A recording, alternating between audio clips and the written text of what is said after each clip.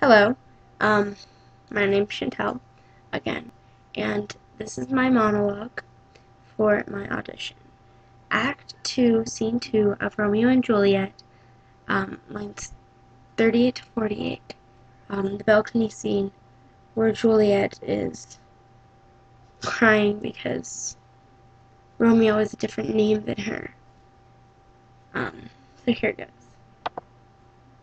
'Tis but thy name that is my enemy.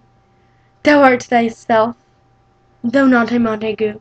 What's Montague? 'Tis nor hand, nor foot, nor arm, nor face, nor any other part belonging to a man. Oh, be some other name! What's in a name? That which we call a rose. By any other word would smell as sweet.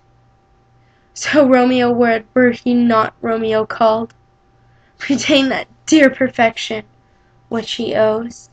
Without that title, Romeo, doff thy name, and for that name, which is no part of thee, take all myself. Thank you very much for watching.